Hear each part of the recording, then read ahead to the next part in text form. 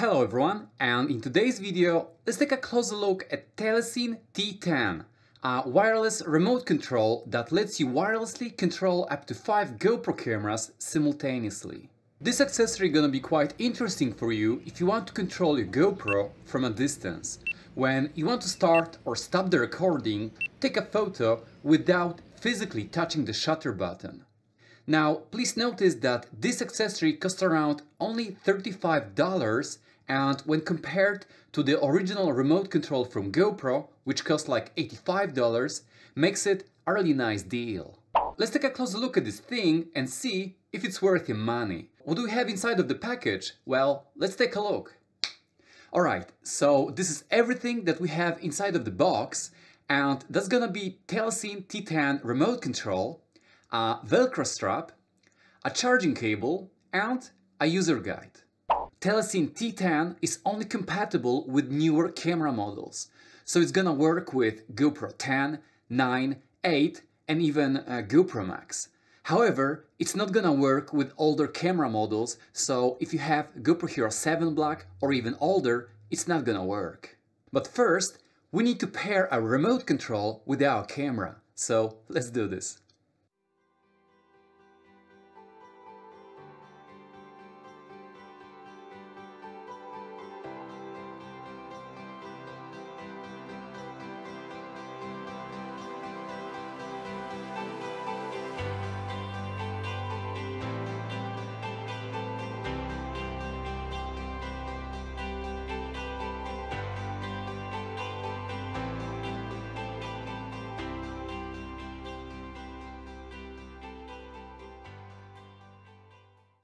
Once that we have successfully paired our remote control with our camera, there's no need to repeat that process ever again in the future, assuming that the Wi-Fi on the camera is turned on.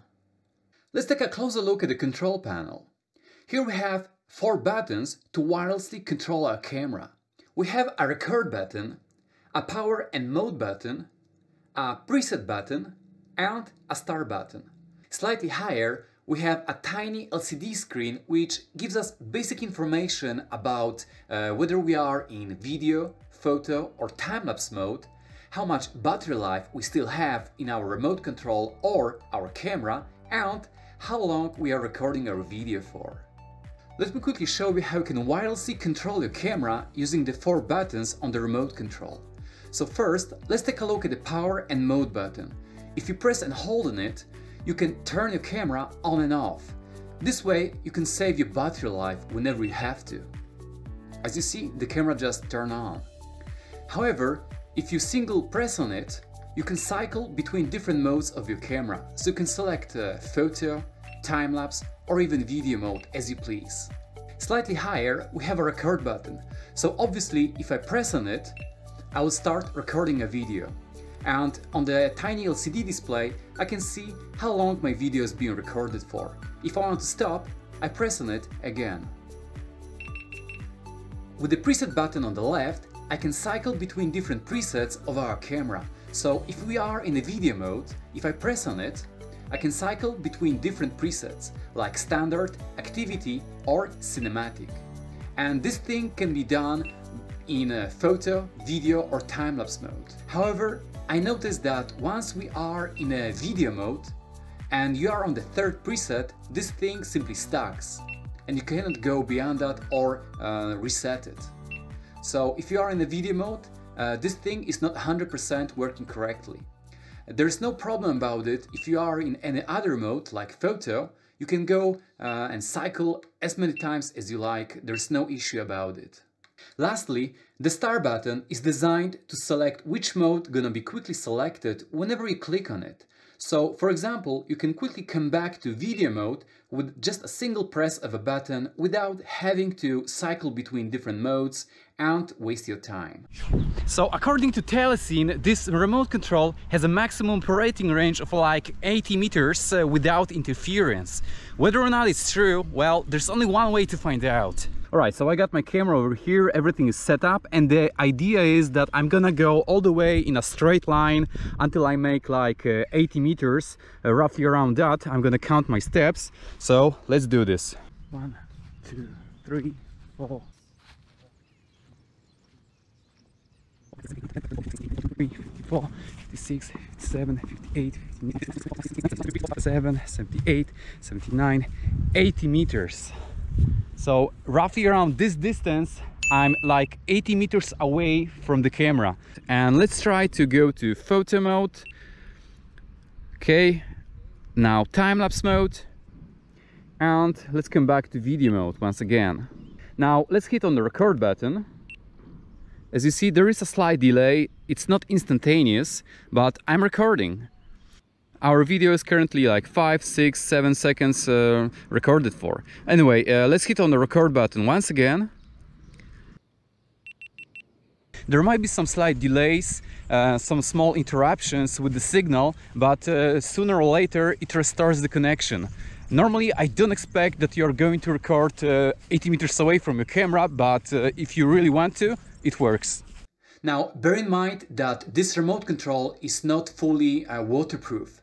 It's gonna survive some minor splashes of water, but if you try to submerge it in the water, it's not gonna survive it.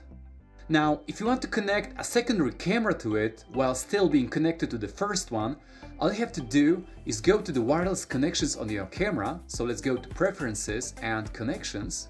And from here, let's enable our wireless connection on. Let's click on Connect and let's select a remote control. And now let's click and hold on the preset button until the Bluetooth icon starts flashing. And we have established a successful connection between the two. So this way you can cycle between different modes of your camera, so you can select between photo, time-lapse or video mode as you please. You can start and stop the recording. Let's stop it. And lastly, you can simultaneously turn all of your cameras off. However, once you shut down these cameras, it's only possible to power on the first camera that you pair with. So that's gonna be GoPro Hero 10 Black. So if I press on the power button, I'm gonna turn it on. Whereas all the other extra cameras gonna have to be turned on manually, which is really bad. And having to reconnect the rest of my cameras every single time is simply such a waste of time. Now, let's talk about the battery life of this thing. So even though it only has 300 mAh battery inside of it, it lets you use it up to 10 hours of working time when it's fully charged. It's definitely gonna be enough for like entire day of shooting or even a whole weekend depending on your needs, and it takes only like 2.5 hours to fully charge. Considering you get 10 hours out of it, it's really impressive. Inside of the package, we can also find a wrist strap so you can attach this remote control around your wrist and have your hands free when you control your camera. But thanks to that wrist strap, it's also possible to attach it to a selfie stick or any other of your accessories. Perhaps you want to attach this remote control to your bicycle. You can do that with it. But in case that you don't like the wrist strap or maybe you left it at home, at the back of this remote control there's a small loophole that can be used with an adjustable lanyard. So if you want to mount it somehow differently on your wrist, there's always another option to do it. Alright, so this is what Telesin T10 Remote Control has to offer. And this accessory costs around $35, and it's probably the cheapest remote control that you can get for your GoPro camera. Being able to wirelessly control your GoPro, or even a few of them, up to 80 meters range, it's really good. It's definitely a cheaper alternative to GoPro original remote control, which costs like $85. Is it better or not? I'll have to test it, but if you are on a budget, you can buy like 2 of these for the price of the original one. I honestly think that the biggest letdowns is that you cannot turn on multiple cameras at the same time. But if you are going to use it with just a single camera, it's a sweet deal. Anyway guys, thank you so much for watching this video. Please don't forget to give this video a thumb up and subscribe. This way you're helping grow this channel even further, and I really want to thank you for that. See you in the next video, guys.